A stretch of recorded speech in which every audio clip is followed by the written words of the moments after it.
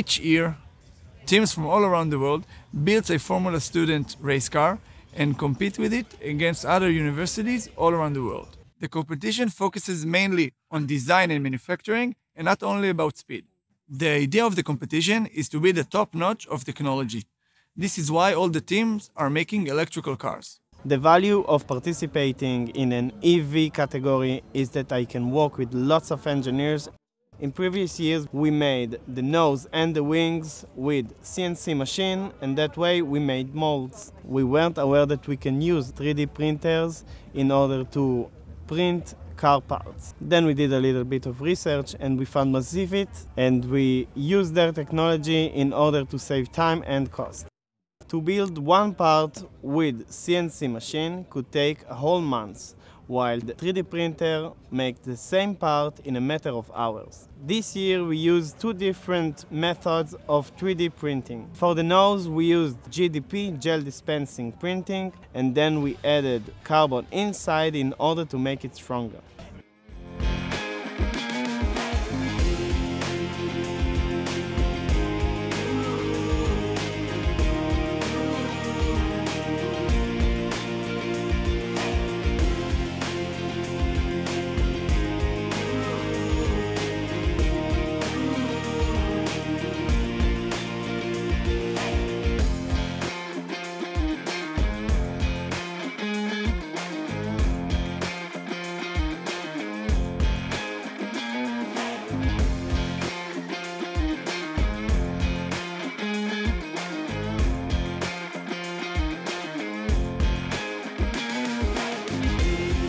It is important to use composite materials in a racing car in order to make it as light and as strong as we can. For the wings we use water-breakable membrane.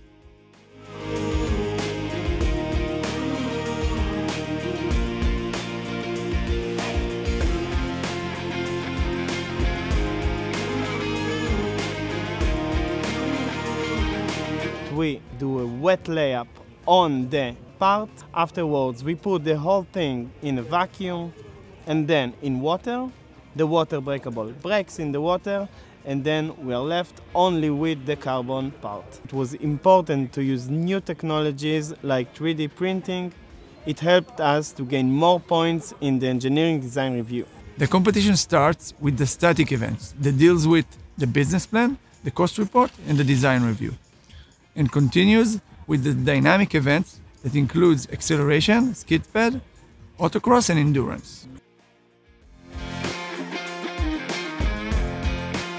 Using 3D printing in a Formula racing car was exciting, interesting, and important in terms of time and complexity.